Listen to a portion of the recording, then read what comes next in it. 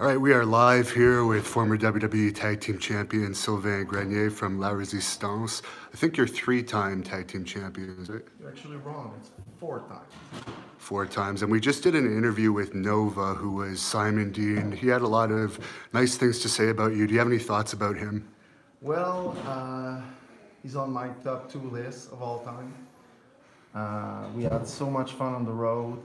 He's actually the worst driver in the world. Lost every time, even with a MapQuest, because at the time it was the little thing we plug on the dashboard. And I remember Reading, Pennsylvania. Keep turning around and keep turning around, and I remember saying, God damn it!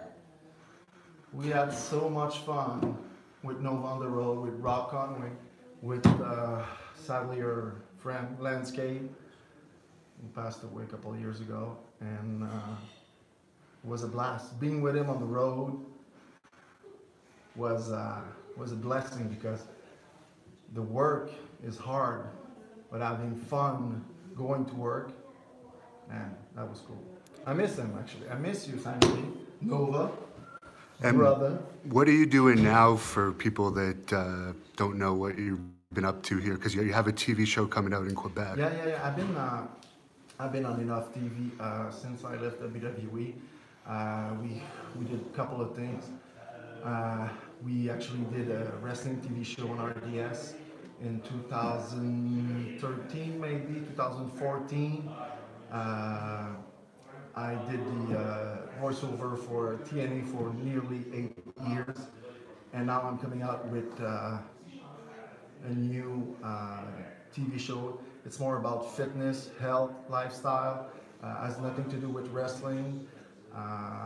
It should be fun, and I know all the wrestling fans are going to enjoy the show, because they're going to learn about how the athletes train, and secrets, and little tips about supplement and food and dieting and a lot of stuff.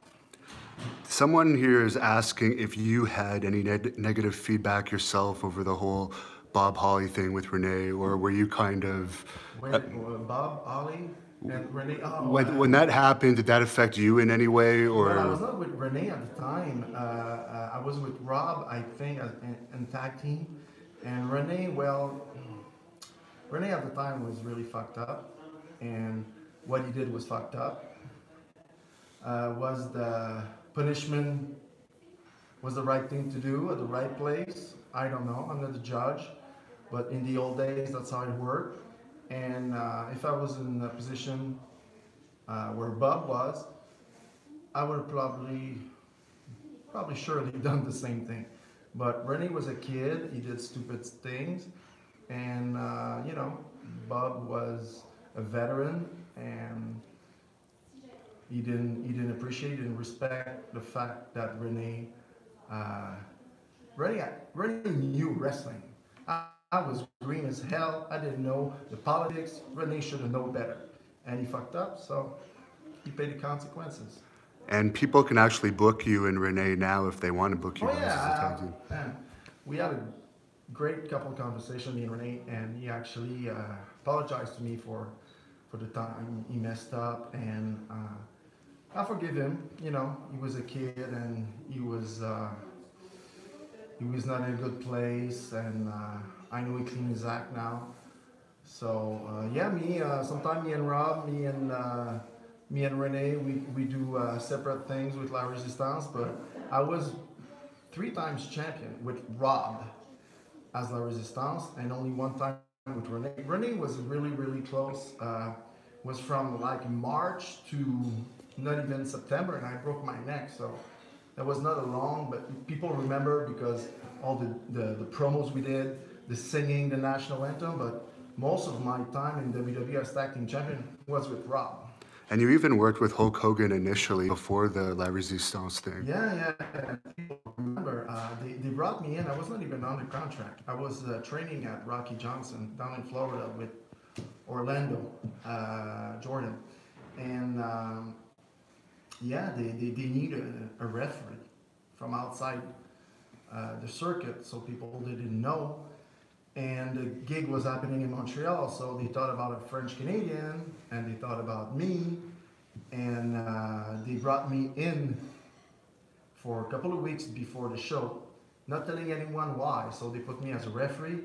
I got so much heat from all the referees because they didn't know what I was doing. I was start getting built up as a wrestler. I was bigger, and they didn't understand why I was a referee. I was passing, you know, over some veteran. Kyoto didn't like me, all those guys. And finally they realized it was for a spot at No Way Out with The Rock and Hulk Hogan. Why they didn't use a referee from WWE? It's because there was supposed to be a follow-up with Hogan. Okay. And there was even talk about having a match with me and Hogan, but my visa could not be produced in the right amount of time.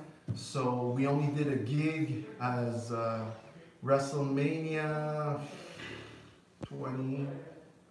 19 in Seattle, 18, can't remember. 18, I think 19 may have been Seattle. And did a run-in, and Jack Doan was coming in, I nailed him, jumped in the ring, tried to help Mr. McMahon beat Hulk Hogan, didn't work. I got the 3-punch from Hogan, and voila. It was a great moment.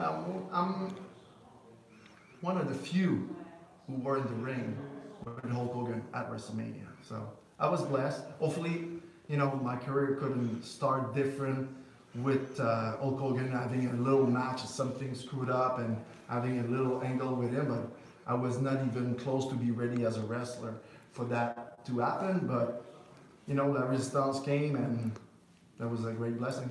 Someone's asking if you could change anything about your WWE run, what would it be?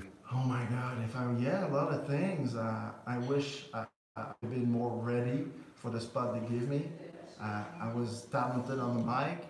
I was good with that, but the ring portion, I was so green. I was training for months. You know, I signed up. They got my visa. 6 months later, I moved to the OVW, and I think a couple of weeks after being in OVW, I was tag team champion with Renee. So story-wise, it was cool, but I was not ready. But at the time, I was happy. I thought it was normal as a kid, and for me, it was like, yeah, I deserve to be champion, even if I was not ready for that. But. And I know you got to get a Montreal Canadiens game to go to, so we'll keep this short. But thank you. Yeah, go Habs, go. There's a fan that says you look good, and they've always wondered what your diet and workout routine was like. Well, watch the show. It's probably going to be on YouTube. It's going to be Le Fit Show, and probably we're going to do it in English for TSN. So watch me on Instagram, Sly_Perso, personnel, and my full name on Facebook. So. And one final question, now that you've said your social media, which I'll put up on the description, what was your favorite moment in WWE?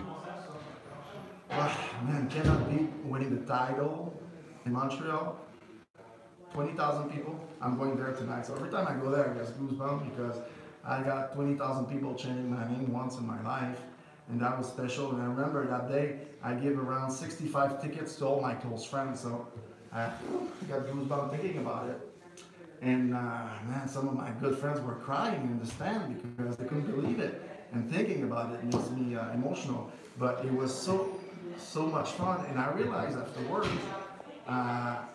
at the time, Chris Benoit was world champion and tag team champion with Edge. So it was a big moment. And at the time, we didn't even realize. They told us around 5 o'clock what was going to happen. So it was crazy, but it was unforgettable. Well, thanks for sharing that with us, and good luck with all of your endeavors.